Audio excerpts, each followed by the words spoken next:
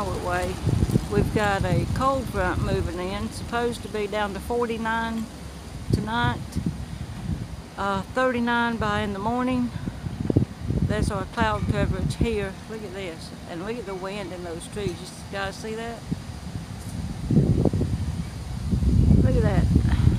Now that is something. Right now it's 83 degrees here. I'm sorry, 73. It's still kind of warm for this time of year. Okay guys, I hope you all have a safe and happy Halloween. It looks kind of iffy as far as trick-or-treating goes around here. Some places are still saying they're going to have trunk or treat. But I don't think there's going to be too many kids out tonight in this. Happy Halloween, be safe. Look out for each other. Look out for the kids.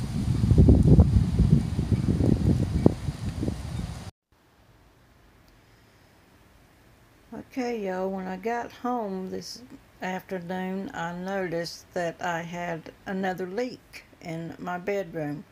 This is over my bed. It was coming down through the ceiling fan, so I removed all the light bulbs. And as you will see in a couple of seconds, it goes further up towards the head of my bed.